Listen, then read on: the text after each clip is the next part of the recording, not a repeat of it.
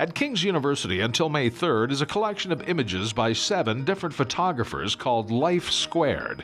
The collection examines life after prison. The goal of the exhibit was to focus on the issue of release and reintegration.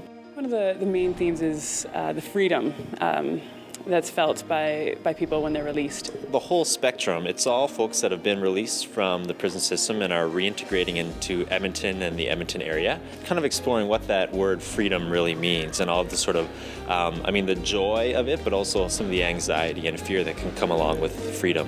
You did time in the Edmonton Institution and agreed to be part of a photography session that's being displayed here.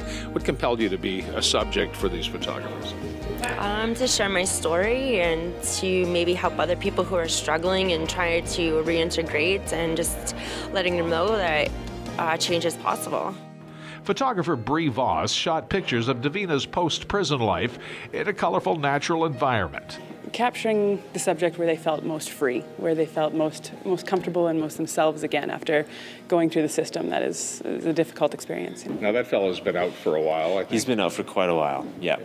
So, he's been leading a relatively healthy life in the community for quite some time, and he cares for his godson regularly, so he's a real kind of success story in a lot of ways. For an Edmonton audience, I think it's especially pertinent because there are quite a number of folks that get released into the Edmonton area. We have a lot of both provincial and federal prisons in our city, or in and around our city, and because of our job market as well, there's a lot of people that reintegrate into our area. This is a great relief, of course, isn't it? In many ways. I mean, you're drug-free, or you have a free life again. Yes, I do, and I'm able to raise my children and trying to be better and strive to be better people and to make changes. Second chances. It applies to all of those who were photographed for the Life Squared collection. Some of them were captured a month or two or even less after release.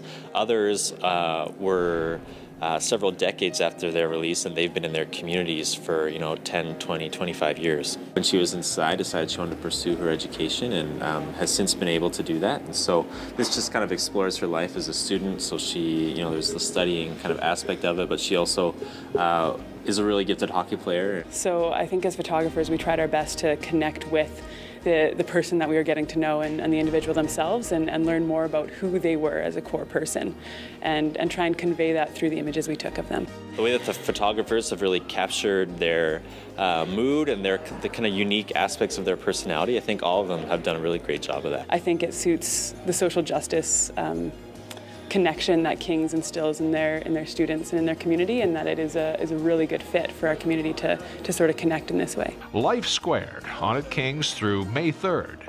For Go Edmonton, I'm Tim Dancy.